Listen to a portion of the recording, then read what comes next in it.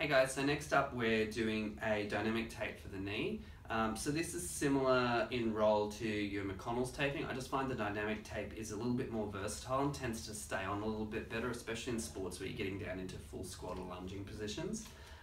So all you need is 3 strips. I use about 4 box lengths, so it's about 20 centimeters in length.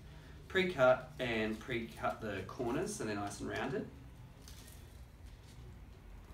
Now you can either do a sort of more minimalistic or a full version. A minimalistic one, all you need is 1 strip, and it just starts down at the base of the shin, stick on the first bit, stretch up across the VMO and attach.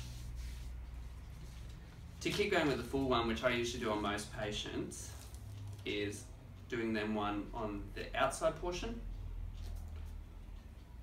stretching up and attaching.